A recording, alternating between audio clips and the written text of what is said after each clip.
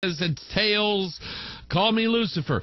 That's what that represents. It represents the opposites, the fusion of things that are opposite together. So think about this. Think about black and white. Think about good and evil, yin and yang. Think about heaven colliding with earth. Think about sons of God and daughters of men. That's what this symbol is. It's the fusion of opposites. Now, everybody says, well, that's, it's like God, because, God has, like the yin-yang symbol. Yin-yang symbol says God has a little good in his evil and a little evil in his good. And yet the Bible says that God is light and in him is no darkness at all. Paul said, what communion hath Christ with Belial? What concord, what agreement has light with darkness, the temple of God with the temple of idols? They don't match. They don't agree. God divided the light from darkness, and yet the goal, the symbolism, the goal of the prince of the power of the air and the children who are part of the children of disobedience and the spirit that works in them, the goal is to fuse these things together. And this is, now remember the words. Remember the words that, I can't remember that actor, Willem Dafoe. Remember the words that he said. You get the car and everything that goes with it. All you got to do is sell me your soul. You get the car and you get everything that goes with it. Let's keep watching. You the man? No, you the man. I'm the man. I have lots of girls riding in my car, and they like me. Now we're going to, okay, you see that right there. Now they're going to Sin City. Okay, that one was easy. That one was easy. Welcome to Las Vegas. Now we're going to Sin City. Now, you can have, with the car, you can have everything that goes with it. You can have fame. You can have women hanging all over you. We know what that's all about, right? You can have the forces of good and evil. You can be cool. Then you can have, listen, you can have all the sin in the world you want. No restraints, no restrictions whatsoever. You can have this because it comes with the car, all right? So anyway, and then we get to, I probably went too fast in going from this, but I want you to take a look at this very quickly.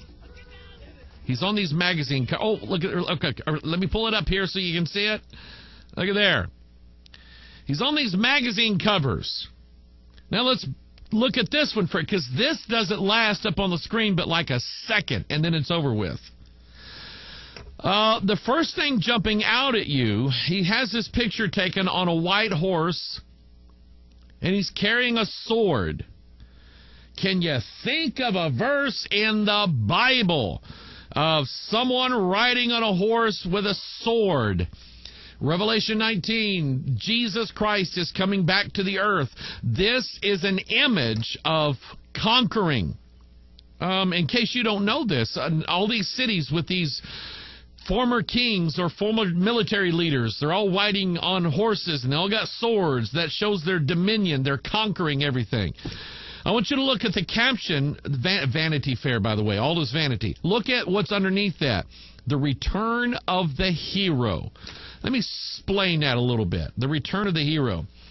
The heroes were the men of old, men of renown. Genesis chapter 6. That's who the heroes were. The heroes were the sons of the gods who had mated with human women. That's who that was. And so you look at that image here, and it's all about the return of the hero.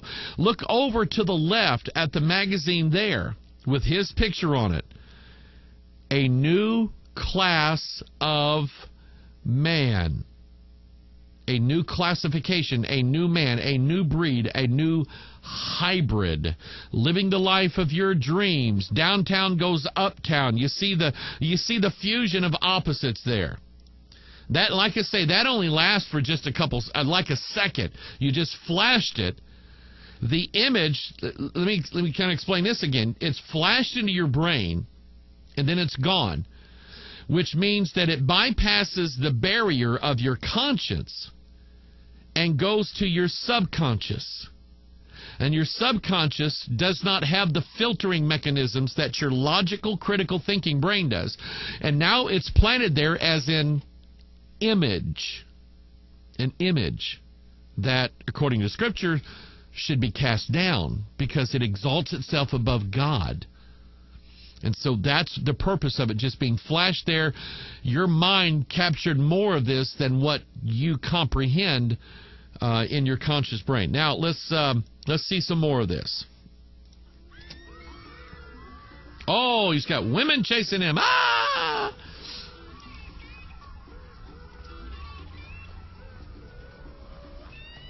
All right, here we go. Now he's a race car driver. Ooh, he's going to live the life. And, oh, look at this. He's passing the race cars. Look at me. Now watch.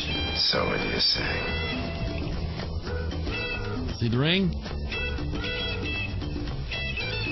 Oh, wait. I don't have to sell my soul to the devil. But I think I got this. Now watch. This September, set your soul free. The seductive CLA, starting under $30,000 from Mercedes-Benz. Set your soul free. Because you're in bondage right now. You need to become a god. And I'm not making this up. Let me show you the ring. Let me show you the ring. See that? And it doesn't look like much from there. I zoomed in on it. Now, I don't know what that thing is there. It looks like a bee or maybe a fly or an owl. I mean, I don't know. I can't make out what that is. But right next to that, what is that? That's a Masonic square and compass ring. What does that tell you? And then you see the last graphic there at the end. This is when they give you, this is like the money shot right here. This is where they're going to give you the breakdown, the caption. Set your soul free, coming September. And the number 13 is emblazoned. The number 13, if you don't know what that is, Mystery, Babylon the Great, the mother of harlots and abominations of the earth, that's what that number represents. Revelation 13. Go read Deuteronomy 13. Read Acts 13. They all have a similar theme. And the truth of it is, any number, if you really want to know why the devil uses a certain number, go read it in the Bible. The Bible will tell you what these numbers mean. I get a little criticism from people who say I'm using the Bible for occult numerology. No, I'm not. I'm just telling. The Bible uses numbers. It has clear, defined patterns in it showing you the signature of God. Next week, I almost can't wait to record it, but I know it's going to take a lot to teach all the way through this. Restarting the King James Code series. It's going to be on the number 7. And I can tell you if there's any number, if there's any numerical pattern in the Bible, it would just prove that the King James Bible has a very unique pattern in it. It's this one right here. And if you'll, how I'm going to try to present it is I'm just going to say, I'm going to show you the facts. The fact is, this phrase, Word of God, is found 49 times in the King James Bible. That's a fact. I mean, it's an absolute fact. It's an undeniable fact. It can be counted and recounted, and no matter what King James Bible you have, it's going to be in there that many number of times, and everybody can see the same facts. And so what I want to show to people is just I'm going to show them the accumulation of facts, and then let people make their own decision. I'm going to give my opinion, of course, but I think that when I first saw that, the first time I saw that pattern, I went, that's 7 times 7. I wonder if there are other patterns related to that in the King James Bible. And there they were. Anyway, let's go back to this ring here for a minute. All right? The prince of the power of the air, the spirit that now worketh in the children of disobedience. And this is all about a coming. It's all about releasing the human soul from the bondage, from the mundane bondage that it's in. How come we can't have all these women? How come we can't have this infinite fame? How come we can't be like a god? Well, it's coming to you one of these days. Get ready for it. Is it going to come when they release the Mercedes-Benz car? I don't know. I don't know.